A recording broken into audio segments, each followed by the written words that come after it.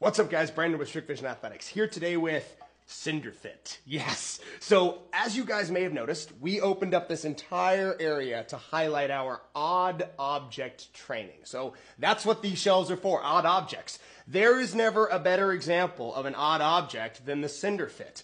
But that is absolutely no reflection on its functionality. This thing is one of the best resistance tools for high intensity interval training that I've ever seen.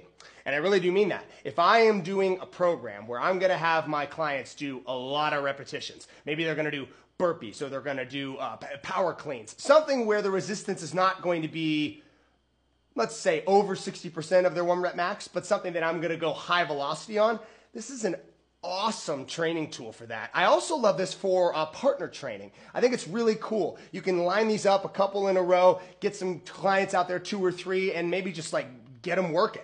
This thing is really great also, off-label use that they don't really highlight as much, water use. So the pool's under construction, but that doesn't mean I didn't use this in the pool.